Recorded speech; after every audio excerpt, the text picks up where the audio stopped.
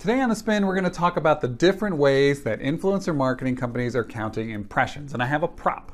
My prop is a magazine because magazines have been doing similar things on how they count readership for years and years. There are 4 ways to potentially count impressions that we see commonly, and I'm going to go from the most sort of outlandish overstatement of impressions to the most conservative, actually, understatement of impressions, so you get all 4 of them. The first one is called max potential, and I think of it as max potential plus second generation or max potential plus viral impressions. What that is doing is saying, okay, I have this magazine with 1,000 subscribers, and we have some research that says the average subscriber gives this magazine to 2 other people, and therefore your ad will be seen by 3 million people. Now, if your ad's on page 95 in the back, you're obviously not going to reach 3 million people, because how many of those million subscribers actually read that issue, actually got to the page your ad is on, actually looked at your ad for more than a second? All those sorts of things bring that number down, but it's the way magazines have been counting for years and years. To me, in a digital age, that's a level of fiction. These viral impressions that they're counting, many of these are, if I saw the post and I liked or commented or otherwise engaged with it, now you're counting 100% of my audience too seeing that engagement and being drawn back to the original content. It doesn't happen. It's a complete fiction. So max potential plus viral impressions dramatically overstates the amount of impressions that are being created by an influencer marketing company. You should be highly skeptical of that one.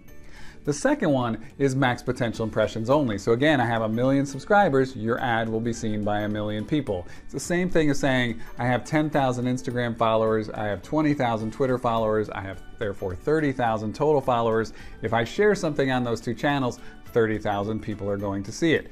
Clearly a fiction, clearly not true.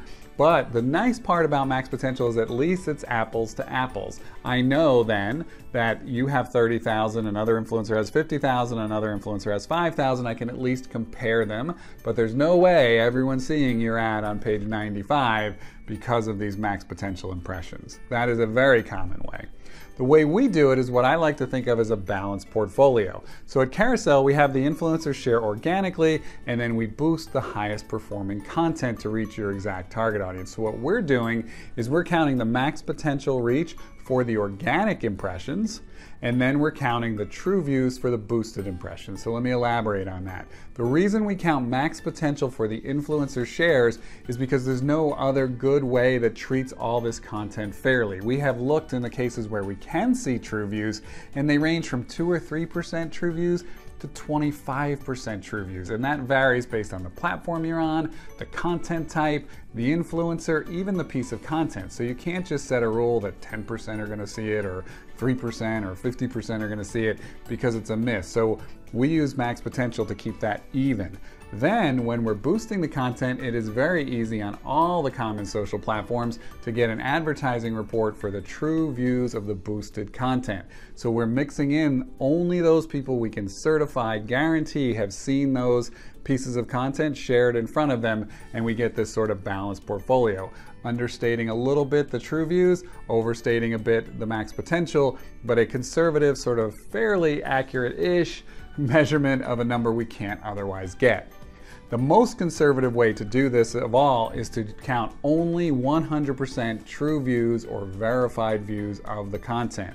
The reason this is a bit of a mistake is because it undercounts everything. So you can use a company like Moat or even Facebook's own certification and other platforms to show you 100% of these people saw this content.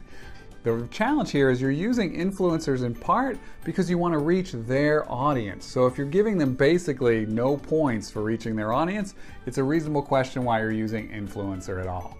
So there are 4 ways of counting influencer content. When you talk to multiple influencer companies, you should be sure which one they're using so you can be sure of what you're actually getting at the end of the day. If you have any more questions about this, reach out anytime. I'm Jim at Carusele.com. Until next time, I'm Jim Tobin. See you on The Spin.